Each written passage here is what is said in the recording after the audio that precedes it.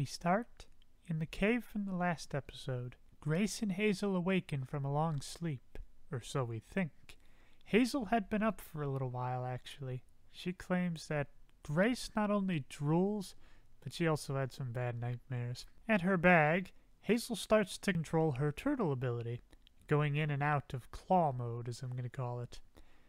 Grace is scared of this, but Hazel isn't that concerned, as Simon isn't there. Grace notes it too and wonders where he went. Just then, a huge serpent comes into the cave, and it is ready to eat them.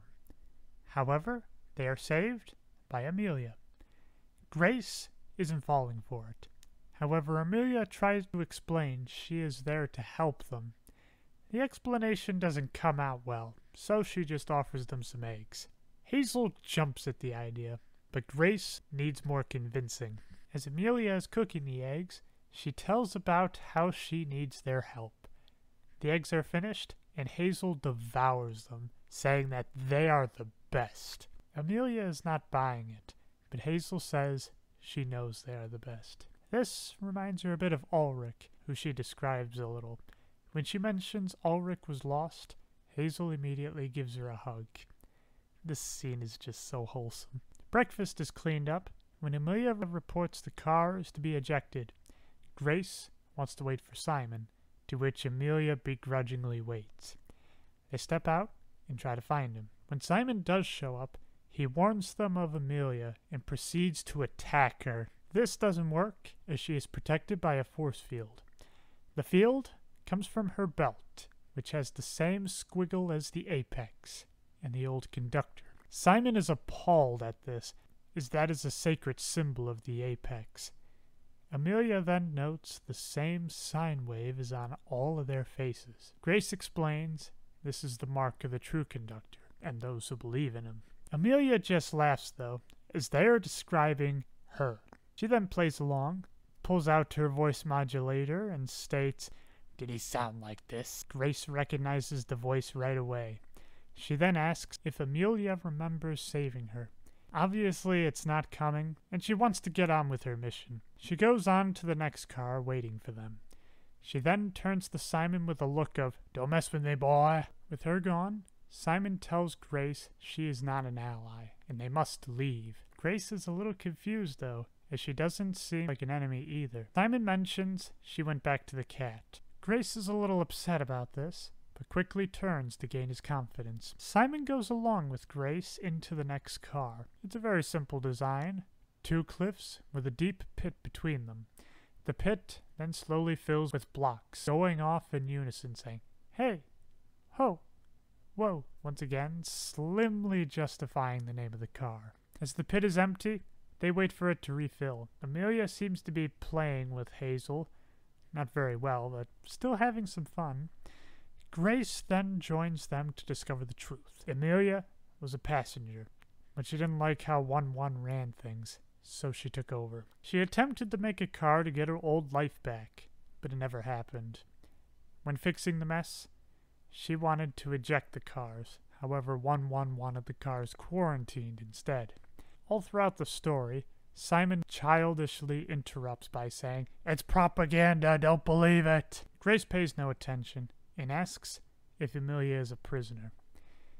Amelia does her laugh again, saying the little peanut can't control her. She just wants to make amends and also get off the train. Simon can't stand this mental reconditioning and yells, "Why would anybody want to leave the train?" To which she says what we've heard all along. The numbers show how much you are growing as a person. If you have a high number, you are doing it wrong. Simon breaks in, saying the train is theirs. Grace wants Simon to back down, but Simon isn't hearing this, as she's already been brainwashed. He then goes to confront Amelia. She simply states, "Have you ever considered that you've been wrong?" "Of course not! You're a child."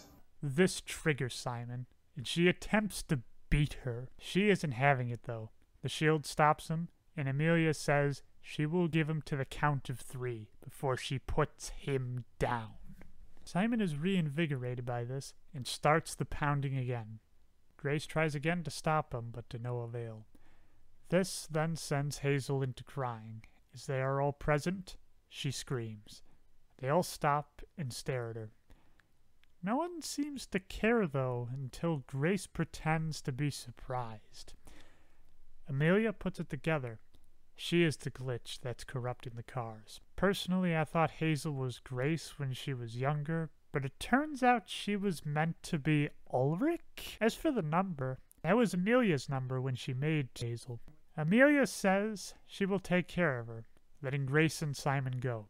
Simon jumps at the chance, but Grace doesn't want to leave Hazel. There is a quick glance at Simon, to which Grace yells, "I'll leave when I want to, null." Simon applauds this, but Grace feels dirty. She proposes a compromise, that they will wait until the hole is completely filled.